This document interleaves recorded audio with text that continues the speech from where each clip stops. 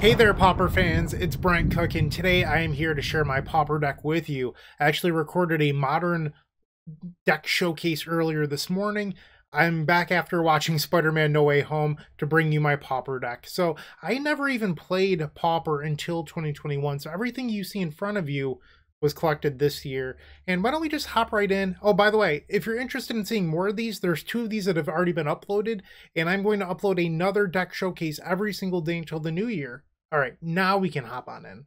So let's kick it off. Reaping the Graves. When I was originally hunting for these, I could only find 1 or 2 at a time, and everyone wanted like $40 or $50 each for these, but there was a set on Card Market, and my good friend Callum Smith helped me get these Reaping the Graves. They were roughly $30 each.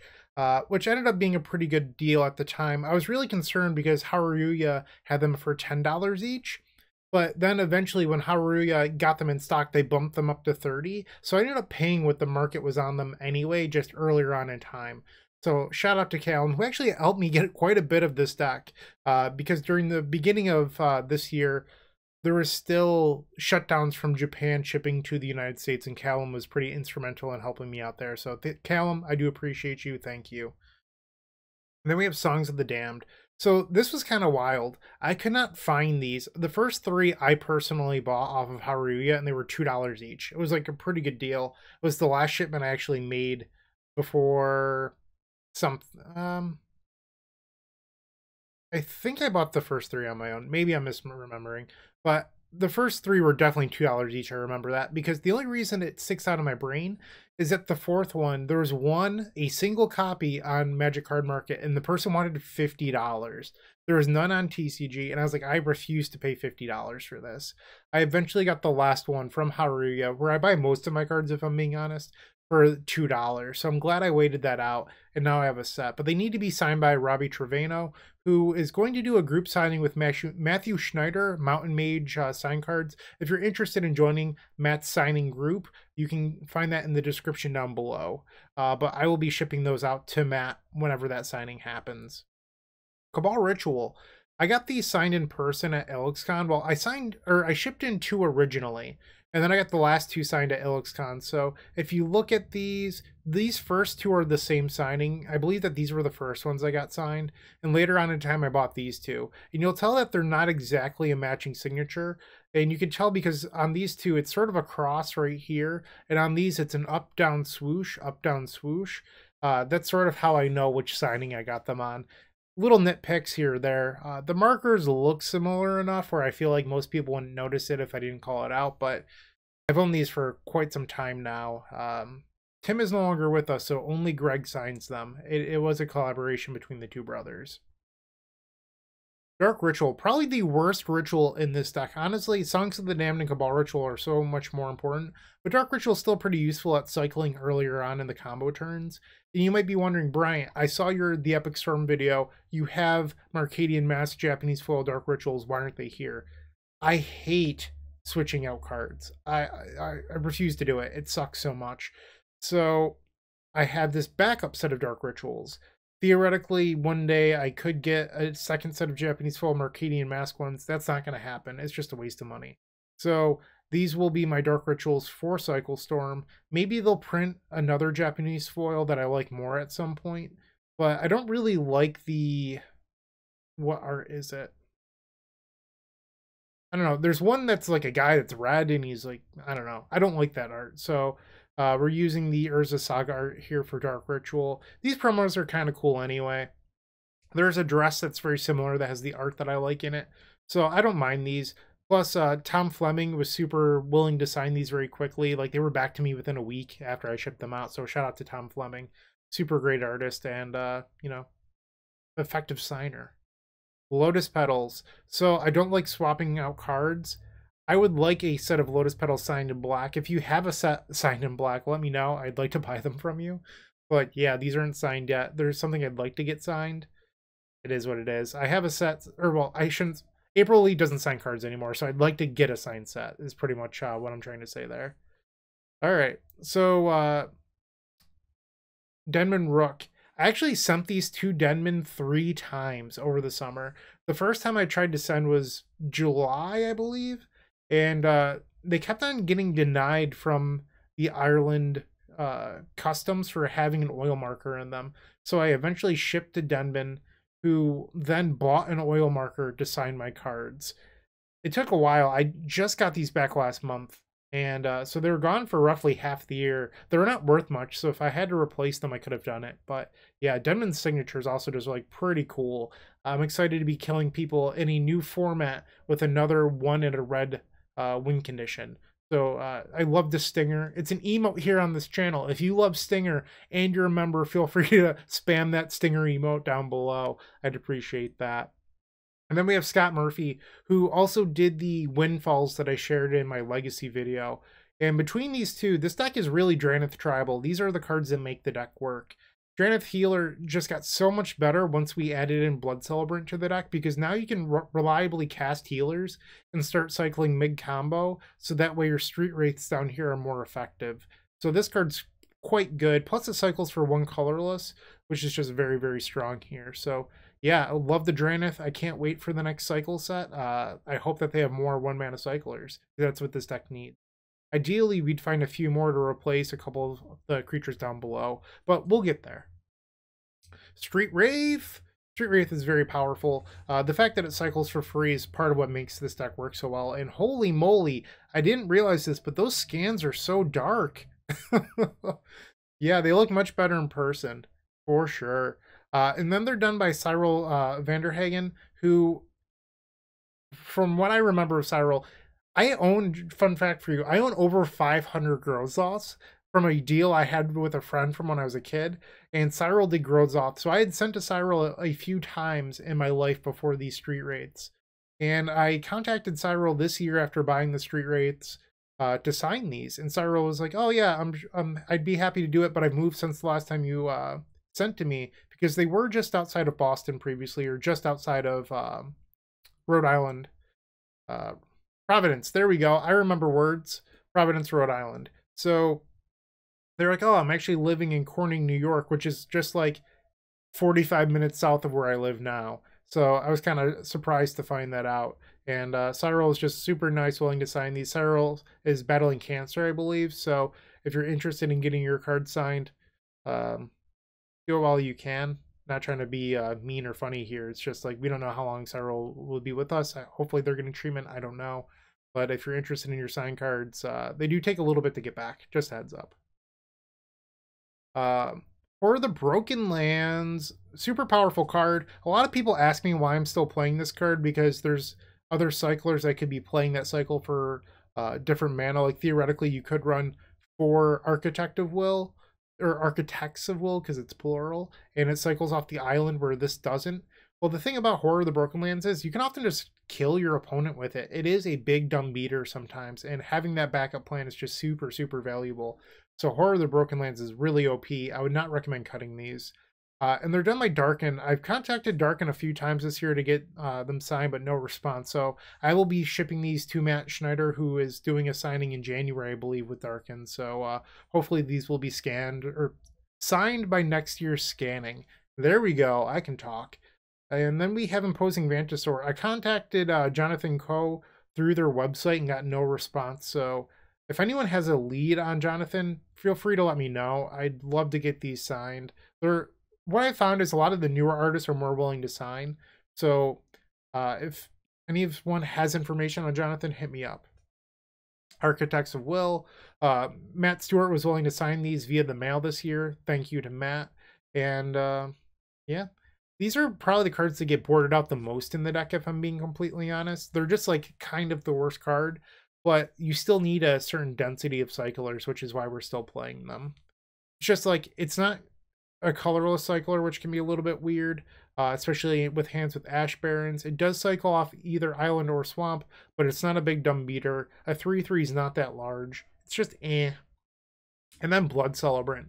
This card has really changed the way that we play this deck this year. Shout out to Boundaries Blurred, or Blurred Boundaries, in our Discord. I can't remember the order of that, but this was their discovery. And the idea is that with Songs of the Damned, you just make so much mana that you can be able to reliably convert a black mana into a mana of any color. And if the life loss from Blood Celebrant's an issue, you have Jihadist Ploy down here to help balance that out. And with that, it allows you to play these healers, which also gain you life to offset that life total, or the Drained Stinger. So when you go to win the game, you don't need to have 4 Lotus Petals to cast these 4 Stingers. You just have Blood Celebrant to make a bunch of red mana, and then, you know, start blasting your opponent to death. So yeah, a super powerful human cleric from Scourge. Yeah. This is actually, I don't know if you can tell, the pixel qualities on this is a little bit worse. I scanned this a few months ago when I sent it out to Ben Thompson to get signed, and I haven't got it back yet. So hopefully it will come home to me soon. All right, so Repository Scab. This is a relatively new print from Crimson Vow. The idea behind it is that it sacrifices to itself, so this is good for 2 reasons. When you return to Songs of the Damned, it then makes an extra mana when you go to cast Songs because there's an extra creature in the graveyard. But then on top of that, you can return it with Reaping the Graves to then get back the Songs of the Damned to make even more mana. So this card is just really, really powerful in this deck. Can't say enough good things about it. I did look into contacting the artist, but it looks like they're in France, I believe. Mark Aronowitz, who you can also find their links in the description down below, is having a group signing in, I believe, February for the Repository Scab, so I'll probably be sending an 8. We'll see. I don't know. But the card's super powerful. Mystical Teachings. Once again, Mark Aronowitz is having a signing with Ron Spears this year. I'm probably going to send these in for that. But I just didn't own these by the time that the last one happened, but these cards are sort of the glue of this deck. They're why this deck works. Otherwise, I've tested lists without teachings, and your fizzle rate's just too high. And with Blood Celebrant, it's so easy to support multiple colors. Like at this point, we are a true 4-color deck, and if you want to count the white for these healers, you can. But we have red and green in the sideboard. We're Dimir main deck, so it's just, you want the extra consistency that Teachings provides, and the blue mana really isn't that big of a deal, so definitely be playing these if you're interested in playing Cycle Storm. And then Jihad's Ploy. This card was like a secret upgrade from Modern Horizons 2. It wasn't really on people's radar until I started testing it in Cycle Storm, where we're discarding anywhere between 5 and 30 cards in a turn. So on those big combo turns, it allows you to keep on cycling Street Wraith to redraw and cycle, be more mana efficient. So it really does play this like critical role in the deck. And then on top of that, the synergies with the Blood Celebrant that I mentioned previously. So yeah, the hottest play, what an upgrade this year. Secret All-Star.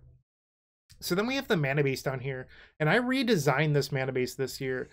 So down below, we'll see a bunch of Invasion Sacrifice lands, and those were the gold standard in Cycle Storm for a long time.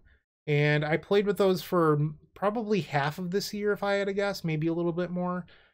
But the problem with the Invasion Sacrifice lands is that you don't get consistency out of your draws. You play one on turn 2, or on turn 1, you cycle on turn 2. On turn 3, you might be pressured to win, so you have to sacrifice your lands and then figure it out as you go. They do increase your threshold count quite well, and they're a ritual land. They do make an extra mana. But I found that when I was testing out different mana bases, I then switched to the mono black build that just runs 4 Barren Moors and then 5 or 6 swamps depending on the list. And I found that the untapped velocity in that deck of cycling on turn 1, double cycling on turn 2, triple cycling on turn 3, and then winning on turn 4 to just be so powerful. And I wanted that velocity while playing multiple colors, which is pretty greedy of me, but that's what I wanted. So I ended up settling on this list, and I think it's a pretty nice compromise. So we have these Ash Barrens plus these 4 basics that are 8 lands that come into play untapped. You get that cycling velocity I wanted out of the mono blacklist, but at the same time, we get to run blue very, very reliably. We can find our island in most games, and then on top of that, the Blood Celebrant made it so we can make red mana very easily without playing... sorry, scroll down too far. Without playing something like Unearth, which is really popular in the blacklists. The blacklists all run Unearth in order to get their creatures into play, which just feels a little bit sketchy at times. So we're not doing any of that, and instead we have a more stable mana base. We have the velocity that the mono blacklist has, and we get to play multiple colors. So it's sort of a win-win that I sort of like figured out this mana base here. Is it perfect? Maybe not. I've considered running another untapped land over the 4th copy of Barrenmoor. It's certainly something you could do to free up sideboard space, but I do think that this mana base is a step in the right direction. Barrenmoor is obviously just a land that cycles on your combo turn. Heather Hudson was great about signing these, and also these are just so nice looking. I'm glad the scans came out well, because holy moly, like these are just beautiful. All right, so then the basics. I run Invasion Basics because that's the first set that I ever played Magic in, and I've never really quit. So I've been using these same basics for 20 years. Yeah, so I just love Invasion Basics. Ron Spencer is probably the only artist that I send to without emailing them first, because Ron Spencer takes like over a year to get back to you via email. So the first time it took me a very long time to get a response, and then Ron was just like, don't bother emailing me again, just sign. So, or just send them. So they're the only artists that I will just like blind mail to, but I've always had positive interactions with that. Like I've probably sent to Ron 10, 12 times in my life. Because I own like 30 or 40 of these Swamps Japanese foil, and they just always come back. I have had some friends come back to me saying that Ron signed with a silver marker. I have never had that happen myself, but I always send the marker that I would like Ron to sign with. So if you want them signed in a specific way, I recommend sending those markers with Ron. Deck dividers. So in the previous 2 videos, you'll see a lot of the Epic Storm deck dividers, some silly cards. Well, my Cycle Storm deck, I don't have as many of those. When I built that original mini token pack, I didn't think I'd ever have a 3rd Storm deck that I'd be playing all the time. So I have been using the RK Post tokens for this deck. Obviously, we have our Storm, our Black, our Blue, you know, all the colors of the rainbow. But then I've been using Mize for cards I've discarded that turn to help keep track of the hottest ploy, wherever that went. I scroll by it very clearly. So cards discarded this turn, and then I use Johnny Combo Player for number of creature cards in graveyard, and then I just have a D20 for all of these that I use. So that's how I've been doing it in paper, and it works quite well. So if you're interested in playing this deck, I don't think that the mini token pack is actually that great for this deck, but if you want to get the mini token pack to get your first counter for each of those and then just put your dice on top of that, I do think it's effective. That rule does not work at a competitive level REL. That said, most Pauper events aren't held at competitive level REL, so I don't know if that's an issue for you or not, but if you're interested in checking that out, definitely look at the Epic Storm mini token pack. Playing your favorite combo deck in paper just got so much easier with the Epic Storm mini token pack. You can pick one up at theepicstorm.com/shop for $13. It includes 64 double-sided mini tokens. That's 128 tokens total. And they include 10 black, 10 blue, 10 red, 5 green, 5 white, 3 colorless, 20 storm counters. That means that you can count your way all the way up to 20 for Grape Shot, everyone's favorite Stormwind condition, a Galvanic Relay Exile Indicator, 4 treasure tokens for Strike It Rich, and then 10 monk tokens for our vintage friends. It also has Slime Time Live, Ave Progenitor Ooze tokens with the power and toughness already built in to make playing in paper so much easier. No fumbling around with dice, we've got you covered. Make sure to go grab those if you're playing Modern. And then Squirrels versus Goblins, Chatterstorm versus Empty the Warrens, the Battle of the Ages. You definitely need 20 Squirrel tokens and 20 Goblin tokens. You're going to love this mini token pack, I promise. And once again, you can grab that at theepicstorm.com/shop. The Sideboard. Look at that, Pyroblast. These are the newer Lake Hurwitz signatures. I have the older signatures in my vintage deck, but once I saw these, I knew that I had to have them, so I got a second set of Pyroblast just to get them signed. Wow. And you might be wondering, like, Bryant, why do you feel the need to play Pyroblast? You're a black deck, you could just run Duress. I get this message once a week. It's a little insulting if I'm being honest. Like, I couldn't figure out to play Duress, am I right? Well, the big problem with that is that Spellstutter Sprite is the most commonly played counterspell in the format. Duress doesn't hit Spellstutter Sprite, so it creates a pretty big issue. On top of that, the number of opponents that just let Duress resolve and then reveal their hand of all counterspells is a lot. Like, it happens quite a bit. So the way that you beat those decks is that you pinch them on mana, because they're actually not that fast. So they'll play like a turn 1 Fairy and then a turn 2 Ninja of the Deep Hours. Turn 3 they'll replay that fairy and they'll have 2 mana up. So then on your turn 3, what you're looking to do is you're looking to try to win the game with a single piece of backup. So they tap their 2 lands to play their Spell Stutter, you Pyroblast it, your Songs of the Damned resolves, and then you try to win the game.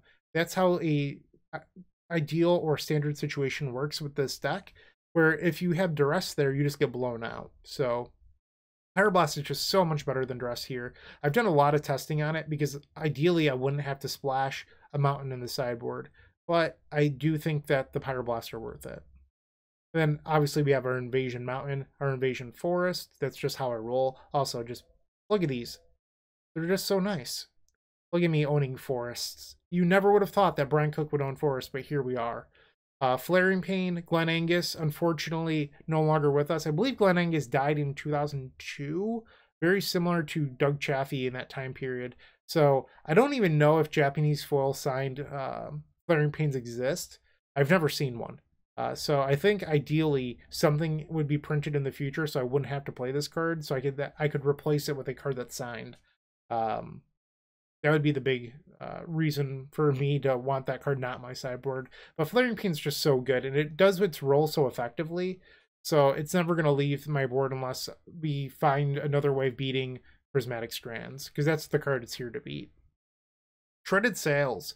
I get asked a lot of the time like why I play Shredded Sails, and the big thing is that you can board it in against multiple decks and it's just not embarrassing.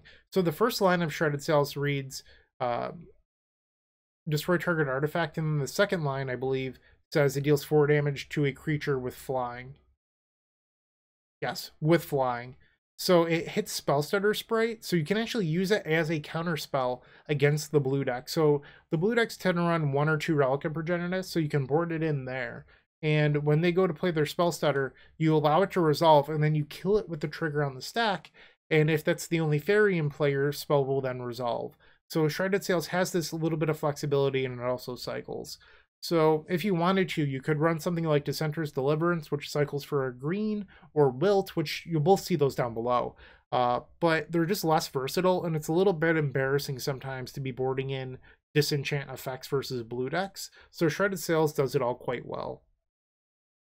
Another reason why I don't love the Dissenter's Deliverance or Wilt against blue decks is then you have to board in Forest and Mountain.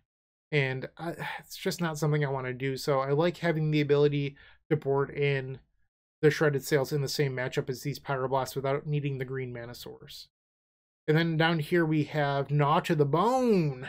I did test for a long time Weather the Storm over Gnaw. And in my mind, I was like, Gnaw's not that good of a card. Come on, it can't be good. Look at it, it's 3 mana. Like, it's just like so clunky. But then I started testing Weather more and more, and I found that Weather was awkward because against burn decks, I was casting or burning Dark Rituals just to increase my storm count to gain some life. And with Gnaw to the Bone, you're never put in that position. It actually rewards you for playing in your typical play pattern of just cycling, and then eventually casting the spell that will gain you 16 life without needing to burn other resources. So Gnaw to the Bone is just terrific. I've yet to contact Scott Chow. I need to do that. If you have information on Scott Chow, hit me up. But also, like, I could probably do a quick Google search. I just haven't done the legwork yet. That's the truth. My Hydroblasts are actually out being signed right now. They're with Mark Ronowitz. So Lake Hurwitz did another signing with Mark. Mine are with them. I just need to get them back at some point. So these are scans from before I sent those out. But yeah, these are here mostly to deal with ATOG. I think if ATOG gets banned out of Pauper, I'll probably not play these anymore. And then I would have another slot for Shredded Sails to not lose to graveyard decks. So that's where these cards would go.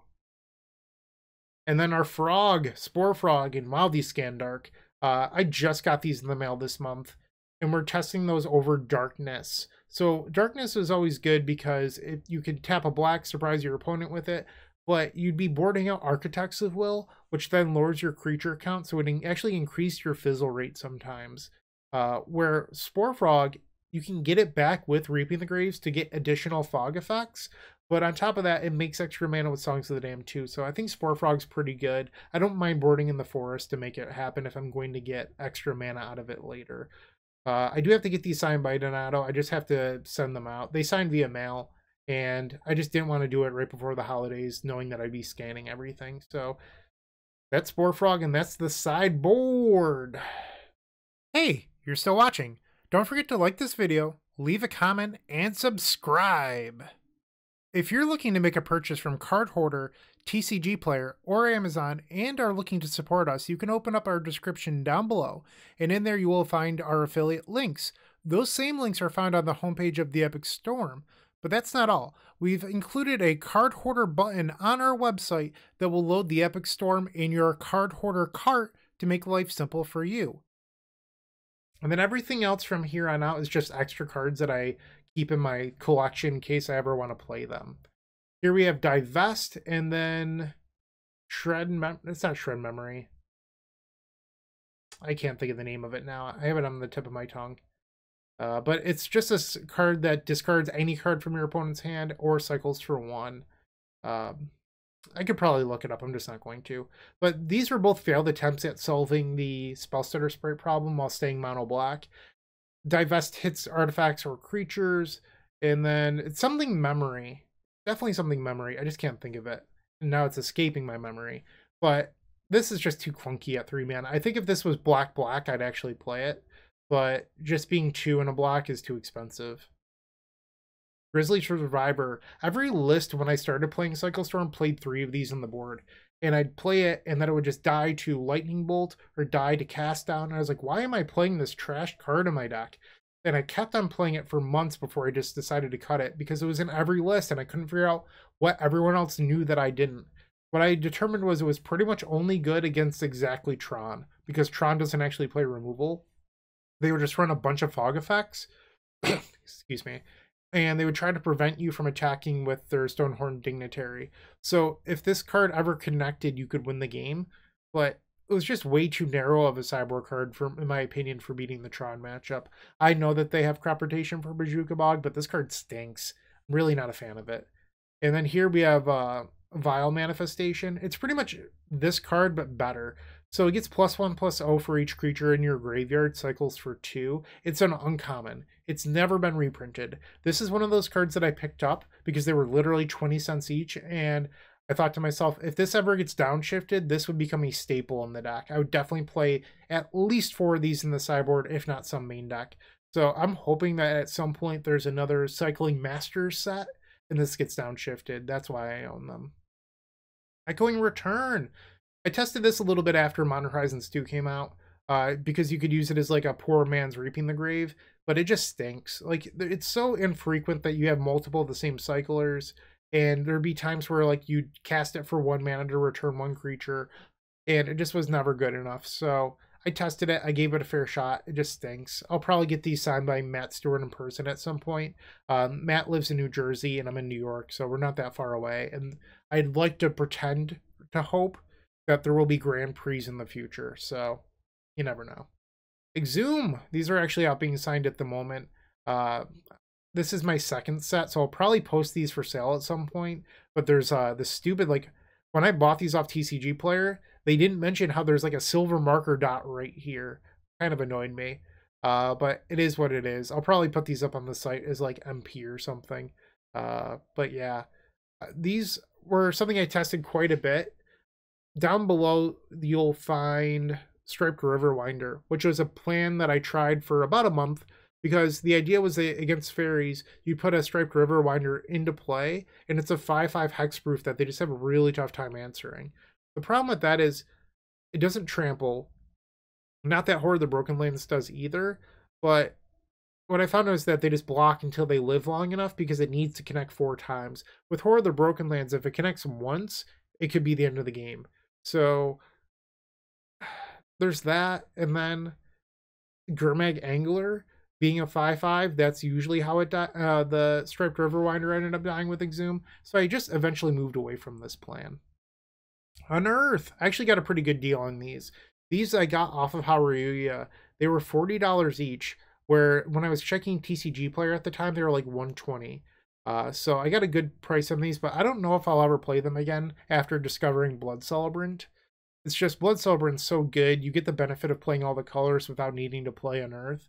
The Mono Blacklist might come back into favor at some point, so if it does, I'll probably want to own them. I do need to get them signed by Don Hazeltine, who's the artist who also did Reverent Silence. But it's just a sweet card. I don't know how good it is anymore, but it's certainly awesome. And then down here we have Death Denied from Saviors of Kamigawa. And this was a card a lot of people tested for discard matchups, so like the mono black decks or Zoff Pestilence, where they would discard you a bunch, and then on their end step, you would just try to cast this the hard way for 4 or 5 cyclers, 3 if you're in a pinch, just to get that card advantage to come back. I think that this sort of slot died with Repository Scab, because with Repository Scab you can get back the songs or the Reaping the Graves, and you have that ability to play a longer game without needing to play some super expensive one of that you would just have to pray to draw in the right matchups. So probably not playing these anymore, but doesn't hurt to own them. And then down here we have Fairy Macabre. I played these during the height of Mogwarts. And I did actually win a mirror with these on Magic Online once, which was kind of funny. Not these physical copies, but obviously the card in the sideboard. And, you know, it's really good for the reasons that Spore Frog is good, where it's a creature for Songs of the Damned and Reaping the Graves. It's just, right now is not the right time to be playing them in the metagame with Affinity everywhere. I could certainly see myself playing these again in the future. I actually uploaded a video that you can check out on the card above, where I cleaned the previous signatures off of these cards to send them out to get signed again by RK Post. So definitely go check that out if you're interested in removing signatures from your cards. Darkness. I'll be honest, I'm literally never getting these signed. Harold McNeil's not a great person, so that's all I'm going to say about it. I'm just not going to get these signed. Ideally, I would break my rule. If Darkness were to get reprinted, with different art by a different artist, I would probably get those and play those over these ones. But my rule's traditionally first print Japanese foil. I'd break that rule for Darkness. So if they get reprinted, I would definitely play those.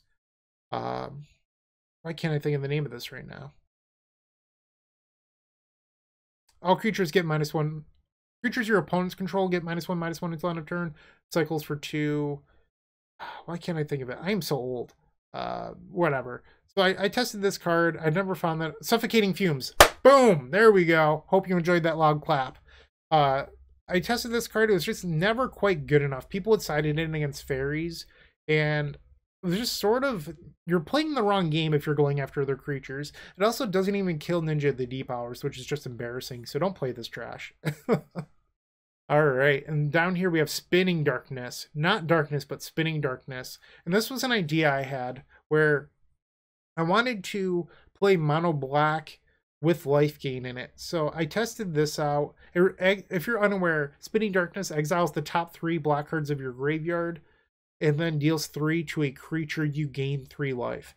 I looked at this as a way of slowing down the burn decks, because you could kill their Alchemist or their G2 Lava Runner and, you know, buy some time. The problem is you would end up like removing creatures sometimes, and that's not really what I wanted to do. Plus 3 life isn't even that good. Meanwhile, you're watering your deck down to gain 3 life.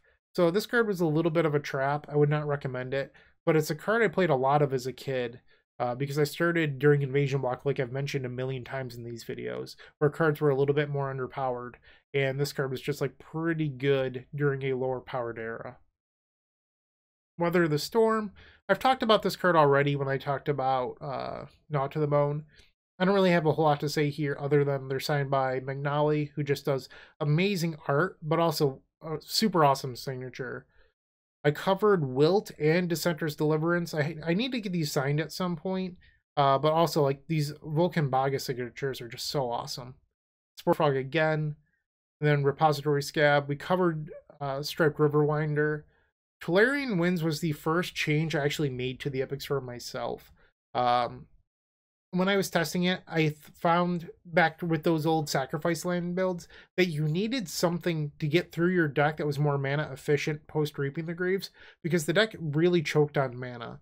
And Tolarian Winds was a good card for a little bit. But once we found Repository Scab, the Tolarian Winds felt so win more, because you never needed it to go through your whole deck anymore. Because Repository Scab would just return the songs and you could cycle manually. Where Tolarian Winds was awkward because sometimes you would draw double Reaping the Graves and you could never cast this.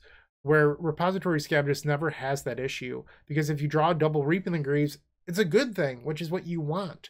Where Tolarian Winds made that a bad, awkward situation. So I eventually moved away from them.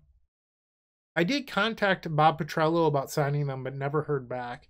So if you have any leads on Bob, let me know. I'm looking to get these signed. I actually picked up this Flaring Pain for the Chatterstorm deck because the Chatterstorm combo played 2 of them. So I have 2 Flaring Pains. It is what it is. They'll never get signed. But, I mean, it's a sweet card, for sure.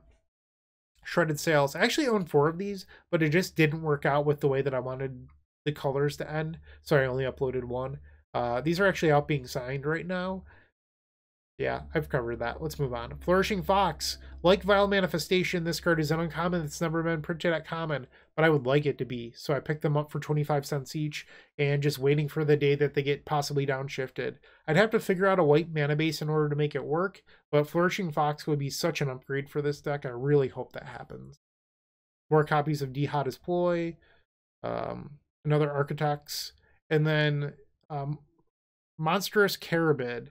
And yeah, it's just another hybrid cycler. We're not playing the Mountain in the main deck. So ideally, I think Carabid is actually better than Architects if you're looking for a big dumb beater. I've actually attacked with these in games. But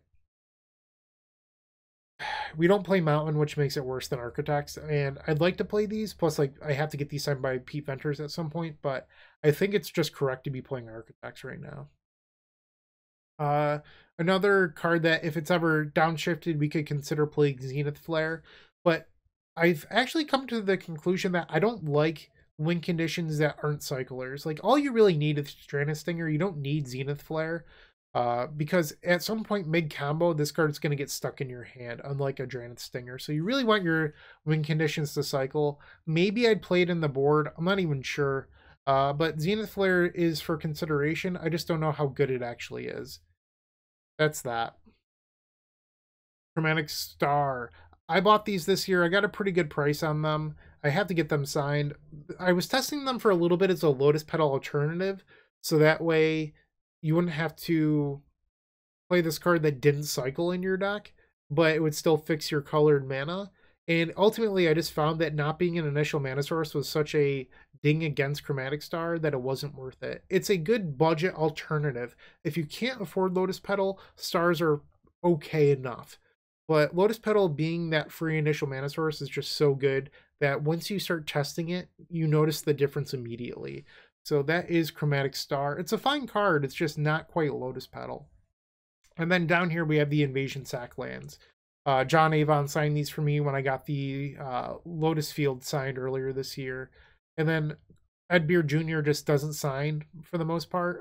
Ed Beard signs at like festivals and stuff, but won't sign via mail anymore unless you buy a painting. And I'm not really into art collection, and also it's a little too rich for my blood. So maybe at some point, or if you're willing to send in my cards to get signed by Ed Beard when you're buying a painting, let me know. But I would like to get these signed by Ed at some point. And then once again, another Don Hazeltine, Ancient Springs, more sacked lands. And then down here, we have our other decks that I will be uploading. So if you're interested in any of these archetypes, stick around. I hope you enjoy them. And then these are what I use and recommend. I am not being shilled at all or being paid to sponsor these products. These are what I use. I think that these are the best products you can use. So the Epic Storm Mini Token Pack, Hard Perfect Fit sleeves, they keep foils flat, and if that's what you're interested in, definitely check these out. I've flattened a bunch of different foils over my lifetime with Hard Perfect Fits. It also helps if you keep them tight in a deck box, but Hard Perfect Fits are simply magic. It's the only way to describe them. I've bought super curled foils, and Hard Perfect Fits over the course of a year have completely flattened them out. Dragon Shields, just great sleeves. And then the deck box, they're what I use for everything. Like right here, I have one. I use them all the time, and I'm not being paid. I just think that they're the best deck boxes that exist. So definitely go check those out. And then Silly Arcade Dice. And if you're interested, this is the Epic Storm Mini Token Pack. You can use one of each for your Storm, all that good stuff. Creatures discarded. There is no creature discard token. Just want to clarify that. But you could get those at the Epic Storm shop. I hope you enjoyed this deck showcase. Everything collected from this deck was done this year. I've never played Cycle Storm before 2021. Let's see what 2022 brings, but I'm really happy with the progress I made in a single year on this deck. I feel like I got a lot done, and it's by far my favorite Pauper deck. It's such a blast to play. There's so many intricate decisions, I love it. This deck is definitely up my alley, and hopefully it's up yours too. Thank you for watching. Have a great day, and keep storming. Hey, Bryant Cook here. I hope you enjoyed this video. If you did, please like and subscribe, but also follow the social media channels down below. If you want to support this content directly, I would recommend going to theepicstorm.com/shop. And if you need a little bit of assistance with the Epic Storm to get to that next level, I would recommend going to theepicstorm.com/tutoring. Don't worry, there's more great content coming right up.